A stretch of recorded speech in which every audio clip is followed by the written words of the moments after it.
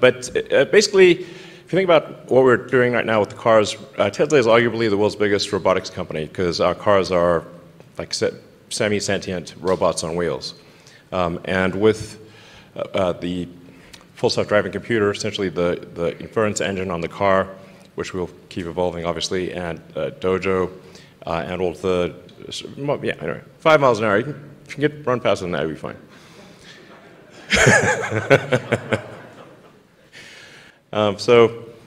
It's around 5'8".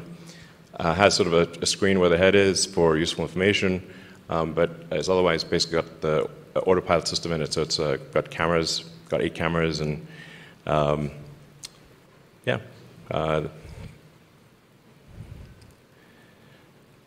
full self-driving computer, and making use of all of the same tools that we use in the car.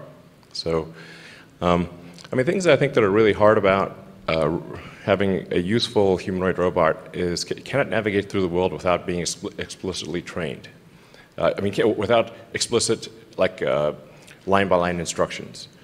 Can you talk to it and say, please pick up that bolt and attach it to the car with that wrench, and it should be able to do that. It should be able to, please go to the store and get me the following groceries. That kind of thing. Daha fazla video izlemek için kanalımıza abone olabilir, ilk izleyen olmak isterseniz bildirimleri açabilirsiniz.